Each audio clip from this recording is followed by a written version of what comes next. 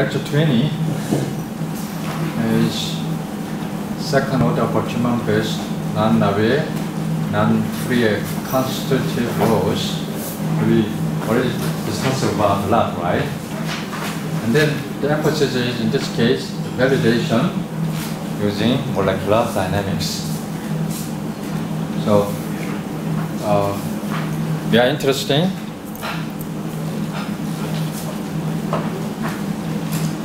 What the MD will tell us. So therefore, I will explain the MD setup, and then basically this is a very well-known problem. I think the first MD simulation on that probably rejected this problem. But that's too easy. You have some react molecules and then uniformly apply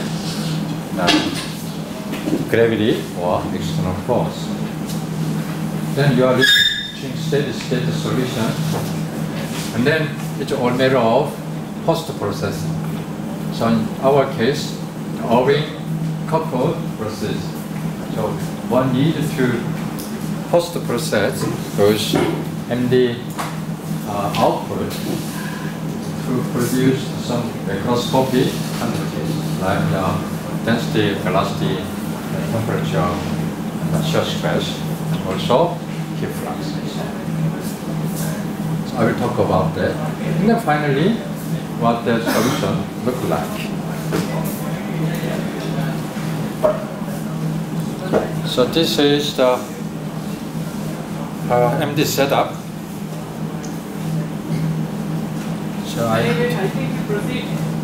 So this is based on these papers.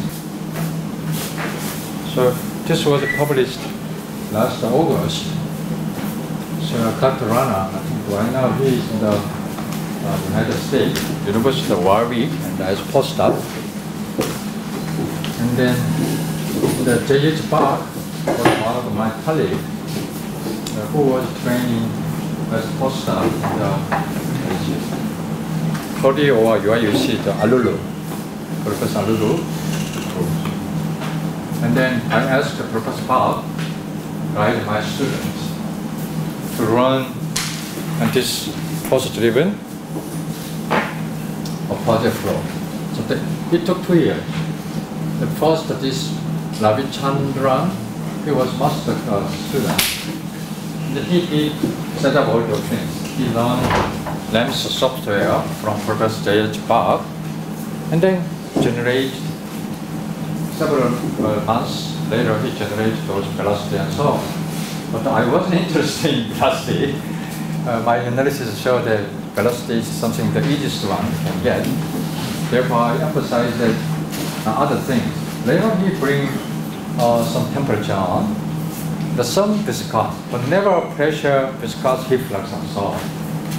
So I wasn't satisfied, and then it took about 3 years, and then I decided to bring the postdoc and Dr. Rana, and then he did it 6 months on those results. So that indicates, even though in the end it's a very simple one, conceptually not that easy, I will explain that. By the way, because as I explained, the force-driven project flow is very few benchmark problems in which those second-order fully analytical solutions exist in form of tangent. But there was published 2011 after some struggles.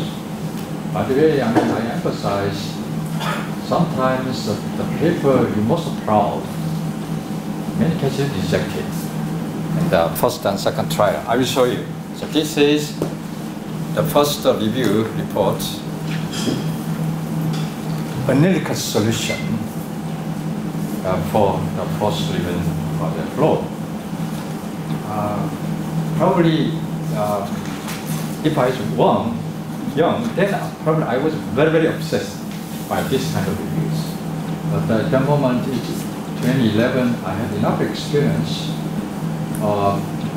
from other papers and so on. I know that human nature, in particular the theorists, we all competitor. So therefore, you cannot get a very high compliment from your peers. Always very harsh report. So that's typical. Because you spend 10 or 20 years, suddenly some guy presenting something better than yours. Not necessarily better than, somehow. Not that easy to understand, then this is typical one. I mean, as I told you, this problem has nothing to do with boundary condition. So this knowledge views, I don't know who he is, but he is attacking boundary condition I use number one. That's a typical gimmick you can find from some reviews. Be careful about. Don't give up. Because this is something, I mean, he's talking about, basically what he said is, it's done deal. Why you are solving this one? And he couldn't present tangential function like that. And then attacking what is it? I don't see any nobility in these papers. And then, moreover, to use the Langmuir slip jump model, which is wrong. Of course, wrong or not, it doesn't matter here. Therefore, this kind of things you can quickly find the first try to publish good results, because very important thing is at stake, which means, so therefore, whenever you got this kind of the rejections, then you have to tell yourself, oh, I have something good. Yeah. It's just a matter of time, matter of will. Just spend a couple of days, forget these things, and then continue to work. And then keep fighting. Then you will find the good reviews and so on. During the process, you will refine the solution. Sometimes you can find your own mistake by doing so. So the important one is, particularly you're working on as a PhD candidate, let's say 5 years. In many cases, after graduation, your job career depending on the journal publication and so on. Therefore, you are in a hurry. So one or rejection, so let's say first year you submit 2 papers, and then you think they are very good results. And then you are thinking, using that 2 papers, my resume become not bad, I can find some position, some good institute. That's your plan, right? Then you got the best of your result, you receive this kind of rejection, what can be your response? You will be extremely disappointed. Then blame yourself, bad luck, and so on. Don't do that. The better strategy should be, don't submit just 2. Prepare 3 or 4. So not only just one subject, but also slightly different subject. So that's a very strategy. So anticipate, best of your work can be rejected at the first one. So you will be disappointed. In order to avoid such one, you should better prepare another paper. So in particular, young career, that should be very important. I mean, your resume, there's no peer-reviewed good journal publication, you're in big trouble. I mean, without strong recommendation from your supervisor, I mean, explain why he didn't have that kind of things. Otherwise, in all those screen, 100 applicants, you don't have anything, then everybody's busy, so you cannot really go through it. The lesson is, I mean, you take breaths, prepare long terms, which means the PhD, the 3rd, 4th, 5th years should be extremely productive. We must work like that. Anyway, so this is what I got from that one. So now it's okay. I mean, no problem. This one. I didn't run by myself this lens code. My students, my postdoc did it. But during the process, my role is simple. Bring your results, explaining what you have changed. the first thing I did is, what is the Nusselt number in your MD simulation? Because I wasn't interested in MD itself. I was interested in validation of the second order constructive laws using MD. Therefore, my objective is different. Therefore, all results must be compared to the continuum theory, which is, I explained, the tangent, all kind of events. So first things you have to make sure that you're solving the equivalent problem. What was input? Epsilon H and Nusselt number. So I asked my student, bring what your Nusselt number is. So I realized that the MD, not like this form, they have this kind of form. So just I comparing. Then the question is, probably I know that even though, remember that previous solution, Nusselt number is 0.1, I think this is not exact match. It's a match. It's more like 0.09, something like that.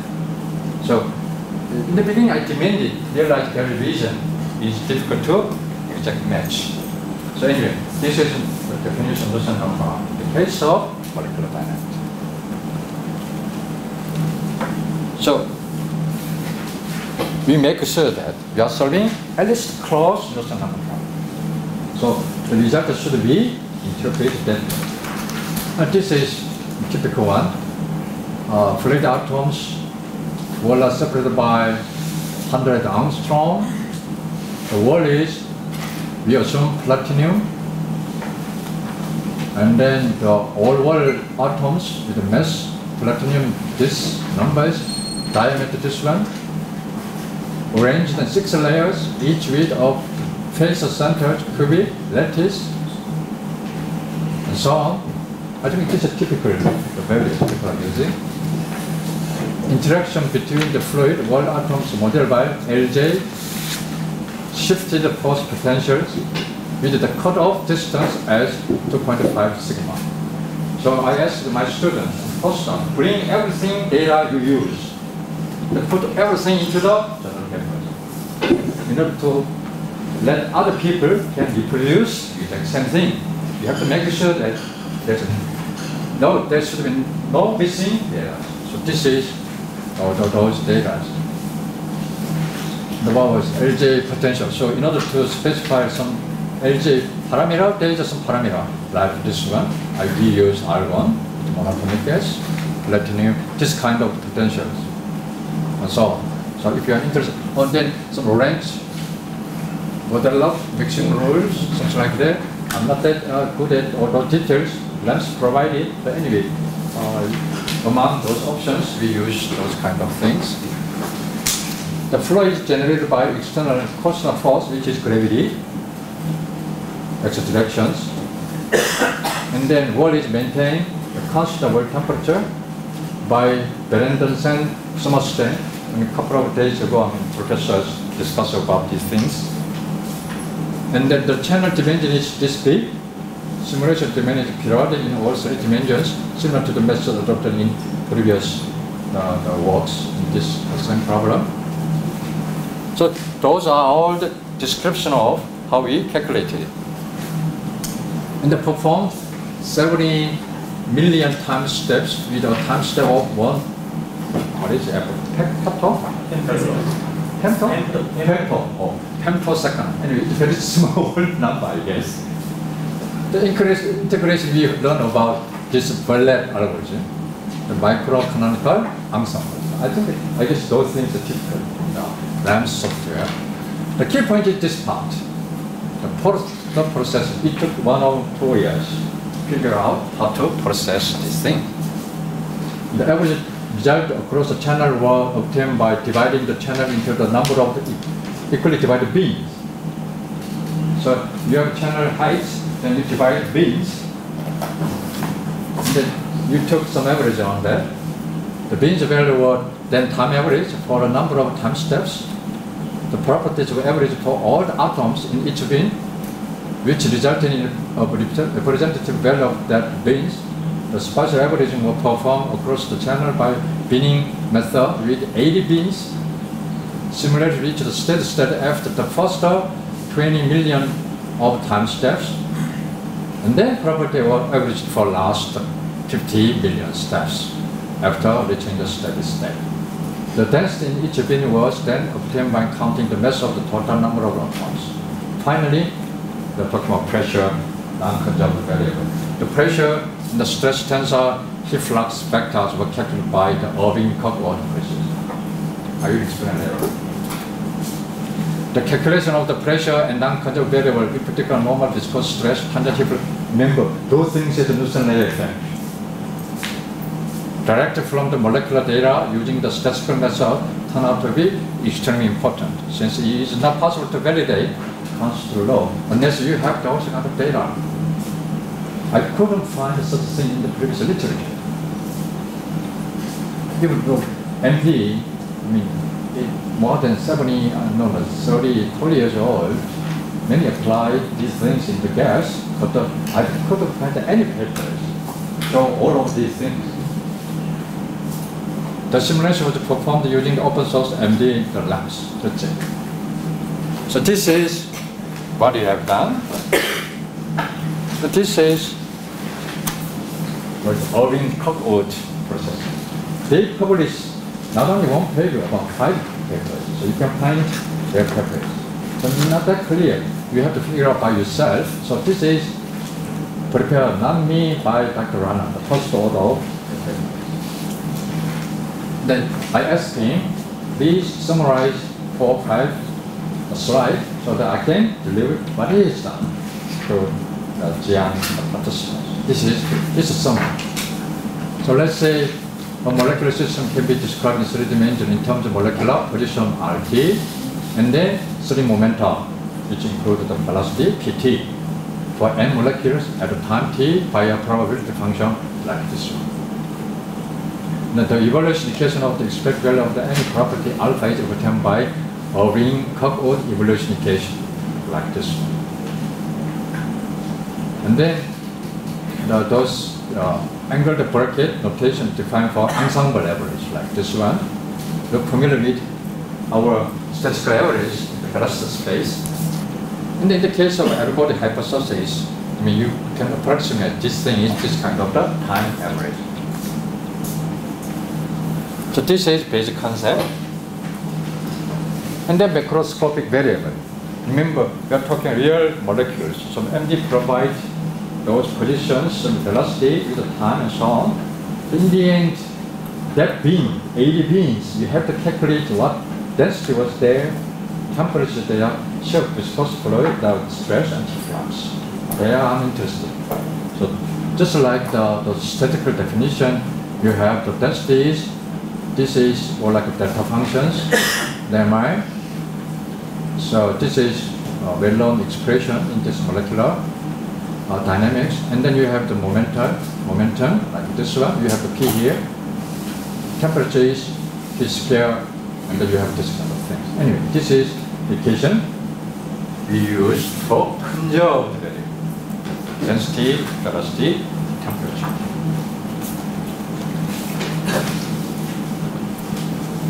And then this is just a proof or checking of whether or not we are doing fine.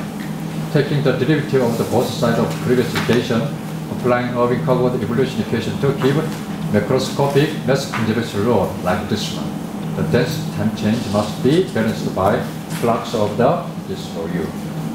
So this is again the mass conservation law. So we did it right. And then I guess this is momentum conservation. So the time derivative, and this is the flux, and then probably actually will be force. So like this is momentum equation. Then this is the viscous stress, and other terms. The pi k here. In summary, those things represent these terms. Pi k is kinematic contribution to the pressure tensors. Pi v is the first order inhomogeneous from Irving and the Cook-Ward formulation. So this is how we calculate these things to satisfy momentum conservation laws. And then this is expression of the pressures.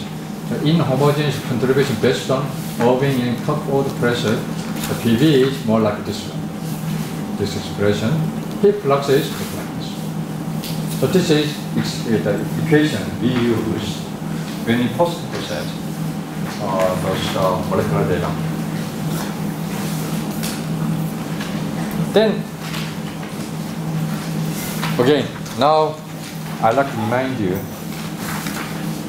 what we are doing. Again, this is analytical solutions. We haven't seen before. This is a second order velocity shear constitutes law.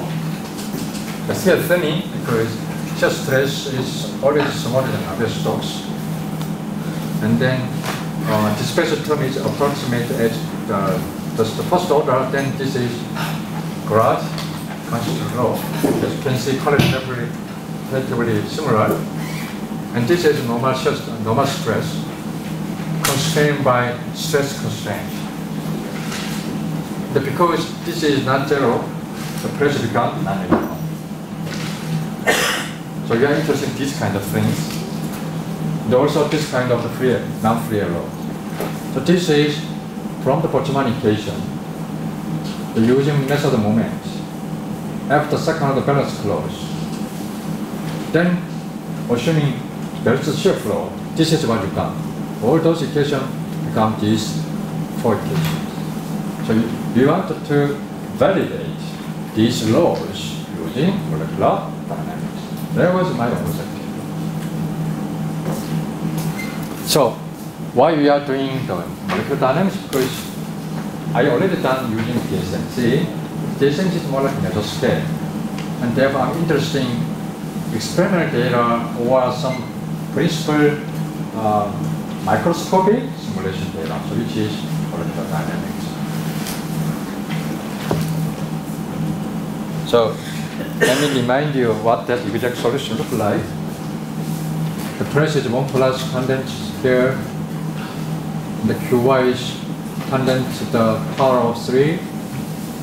And the Navier-Stokes Qx is 0, but we have the many terms here. They become this kind of things. The velocity is parabolic, but the tangent scale parabolic. Navier-Stokes is just there's this one, S square is parabolic.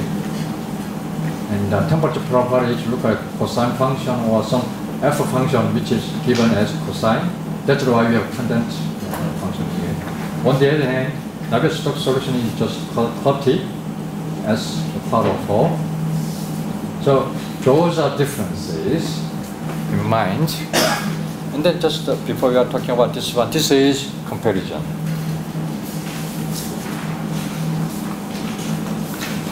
So because my objective is to validate constitutive law. Constitutive law means horizontal axis is thermodynamic driving force. The viscosity and the velocity gradient is divided by pressure. So in this case, I use central velocity because pressure is changing.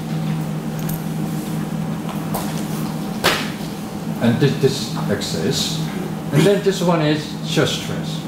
So Navier-Stokes is the straight line. In this case, from -3 and 0.3. As you can see, in the case of the shear stress, not much difference. Either Navier-Stokes dot line or second order NCCR, or TSMC open circles, or MD the solid state. That was expected because all those non-Navier, non-Fouriers appear not necessarily shape the normal. So this is normal stress, pi y1. So Navier-Stokes strictly 0. As you can see, this is second order analytical solution, probably tangent scale. Then we have seen before, this is TSMC solution. And this is n.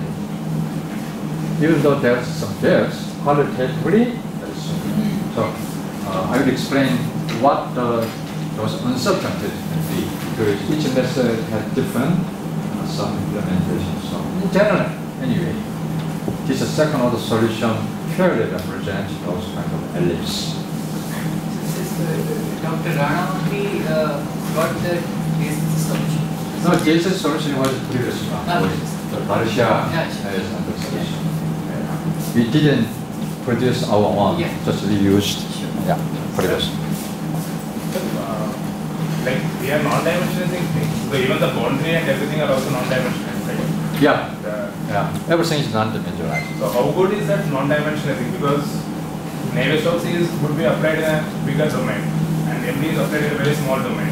So when we non-dimensionalize, are we taking care about the physics, or are we? No, this is the same because we non-dimensionalize. Therefore, what you're saying is MD, that's the we make the Lucent number is exactly close the same. And therefore, all those things should be the same scale. So then, how are we accounting for the wall effects? We are making the Lucent number same, but are we? Yeah, we are implementing all the boundary condition. In the case of Navier-Stokes, in this case, Langmuller sleep, Langmuller jump conditions. In the JSMC, it has own accommodation, the boundary condition. MD, it has not necessarily that kind of things. The platinum, the argon, the potential interactions. So how are the boundary conditions obtained for the DSMC, like these tangential coefficients? Because we didn't produce our own DSMC result, but I expect not that difference. This is full accommodation. That's what normally people do. Full diffusion accommodation. Typically people use either 0 or 1 for the accommodation coefficients. In this case, I think the diffusion one is the most typical one. Yeah. If you change the diffusion one a little bit, then you will change a little bit more, but not that big difference. Okay, there was not our GSMC result. It's the result we took from the literature.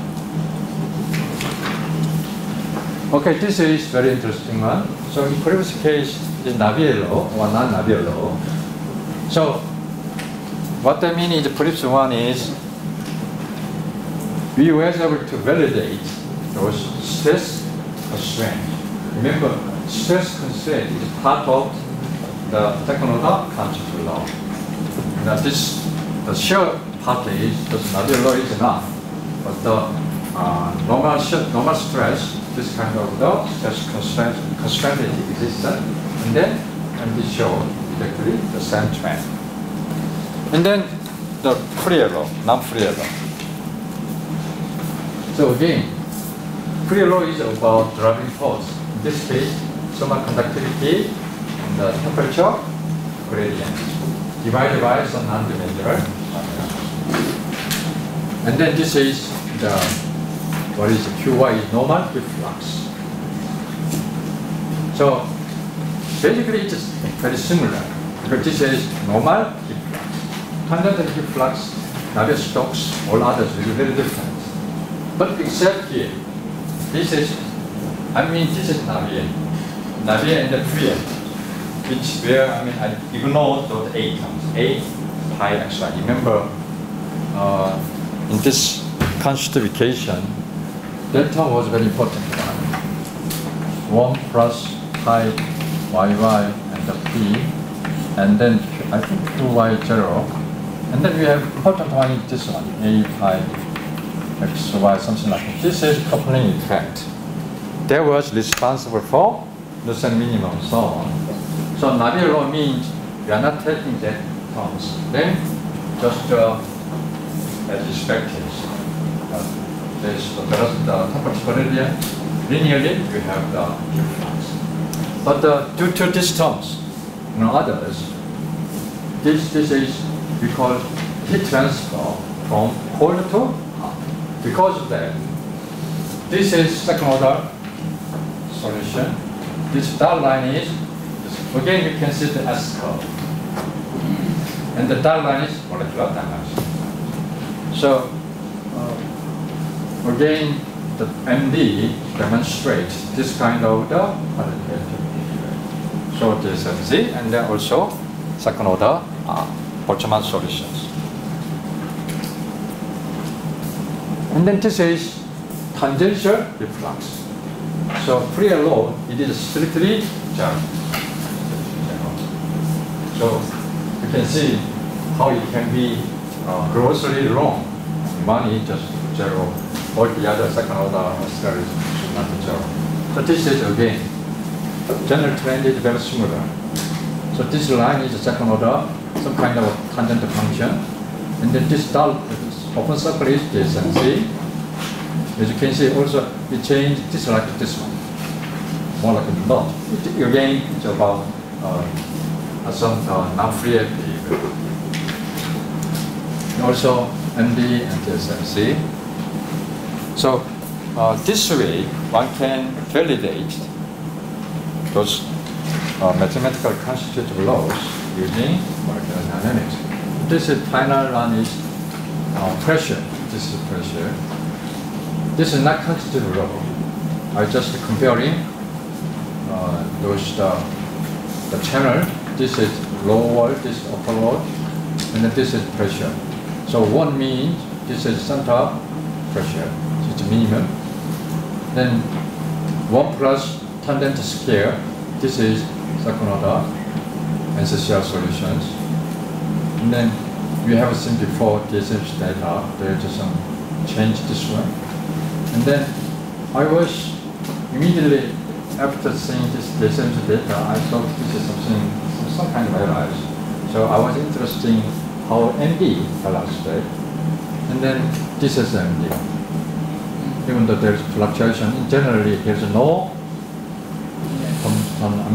because it's a qualitative change. So I couldn't find any reason why this should be. Therefore, at this moment, because MD tells us, just like the second order solutions, this even though it's a small one, but it's a statistical calculations.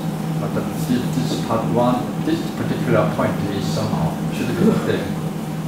I don't know how, but maybe post-processing of TSMC data thinking carefully in my head. Anyway, this is so.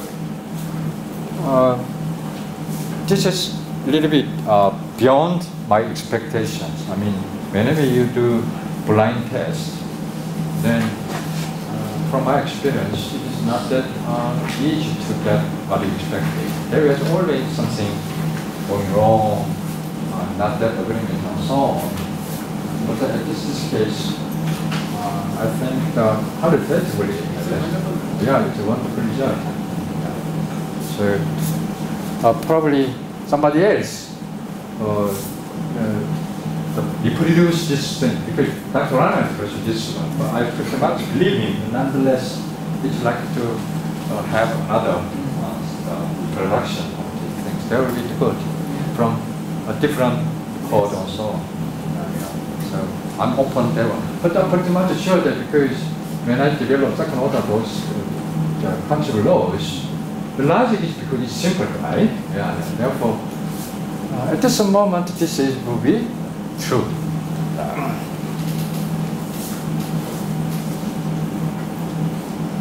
Before that, I just mentioned some which one to be not this one. Yeah, it's this one. So implication is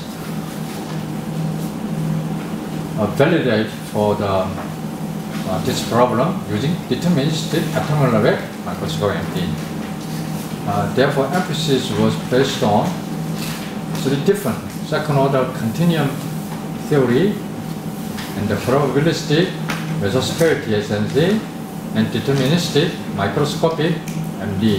How they describe the same problem. That was my original objective. Yeah.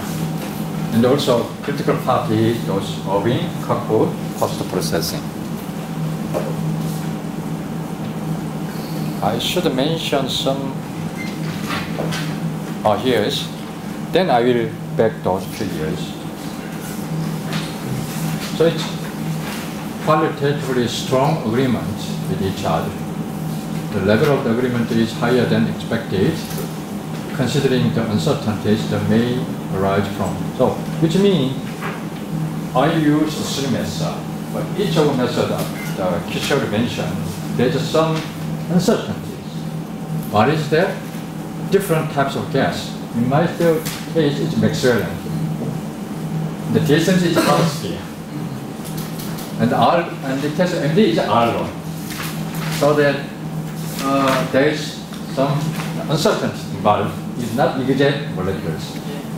Also, different treatment of the gas wall molecular interactions. In my case, accommodation coefficients in form of the alpha or Langmuir Sullivan-Jacob condition. In the case of the DSMC, it's diffusive interactions. In the case of the MD, it's LJ interaction parameter. So it's completely different principles. And therefore, even though it tries to do the same thing, but nonetheless there are uncertainties. Read those things difference into account, and then those qualitative, the trend. This is blind test. Therefore, those physics I explained is there. This that's the message. I call legitimate in at this transition regime. The Russell number is -1.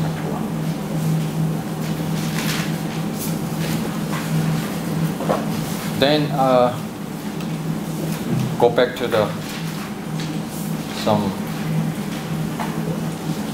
this one. So again, this is pressure. I mean, the regularized 13. I remember this is 7 or 8 years. The RGD conference, the research using R13 presented this kind of the pressure. But to me, I mean, this, if you accept this is mismatch, then R13 also is mismatch. So this kind of things. The R13 presents this kind of very, maybe too amplified by model effects. On the other hand, the DSMC is somewhere here. SSL is really bit underestimated in comparison with DSMC. But you should remember the differences. This is Venezuela, DSMC is hard sphere, and so on. Therefore, that's why I always emphasize that don't try to dot agreement. There must be reason for differences. Important one is qualitative and like this. Even though I accept this kind of deviation, but I will not accept this kind of qualitative trend.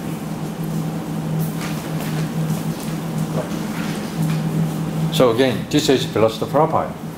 So as you can see, not that different.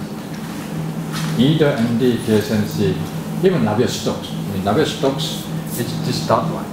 The answer is more like, at least this motion 9.21. Look like the same.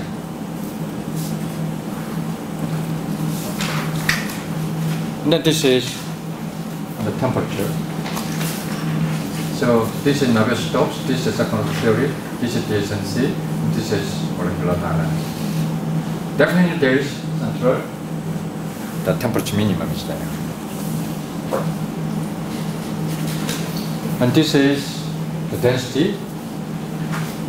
So this is dotted line is MD. Look like this one. Qualitatively that's similar. The reason why the Navier-Stokes is smaller because uniform pressure. Because uniform pressure, the density is P over divided by the temperature. Therefore, we have the smallest density. So that difference is due to non-uniform pressure. So that tells you the critical aspect of the pressures. So I explained already this one. Okay, so I think this is the end of MD result.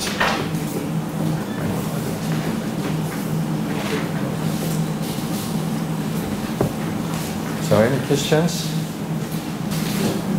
So that LJ parameter which is used for argon and platinum using the mixing rules.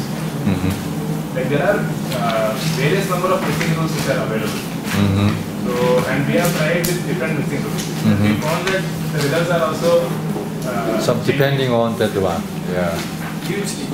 Huge change? Yeah, I mean, sometimes and like big difference. And in some of the literatures they do say that that parameter, I mean, calculating the value from that mixing rule is not right. So in some of the cases we observed adsorption. where in general it should not be happening. So, like, what can be the best method to deal with such kind of things? Because we do have such kind of problems, and it's not very easy for all the time to get to know the parameters for the various combinations of gas and Well, I didn't look at very carefully about MD. That's my honest answer. Nonetheless, if you say there's anyway many options and that you don't have the logic to support some of those, then typically what you can do is check. Let's say you can try method 1, 2, and 3 on, then check the velocity and temperature and so on, the fundamental things. Whether or not which one give you something you expected from the continuum descriptions, the right temperature jump or right velocity and so on. There might be one way to look at that approach. Otherwise, you have to develop your own argument based upon what the principle, why that among many other options, why that should be. So you should carefully separate the physical problem and also numerical problem. Sometimes I'm not good at MD, but nonetheless, those mixing rules, those things, it's about some numerical issues, then you should separate from the physical issues and so on. So it's one thing you try, your code base provides something different, but quite another why you are doing that. And then every time you get different solution, there must be some logics. Otherwise, you cannot proceed where you got there. And then that is some cases very frustrating. So that's a good point. I didn't realize that. But I know that dependent mixing rule, all kinds of things. I mean, using MD is more like a very, I say, state-of-art business. So you need to discuss a lot with some of your colleagues. Probably your supervisor will have the answers. Basically, these are out of convenience, like Lorentz virtual or these mixing rules. We mostly use because of the convenience. You have the two parameters. Geometric mean of the two will give you the interaction between the two different atoms. But yes, as you rightly mentioned, if we go a little deeper and do probably kind of analysis using DFT or so, we can get to know these parameters much better. But in the end, we need that kind of theory. Yes, So your answer is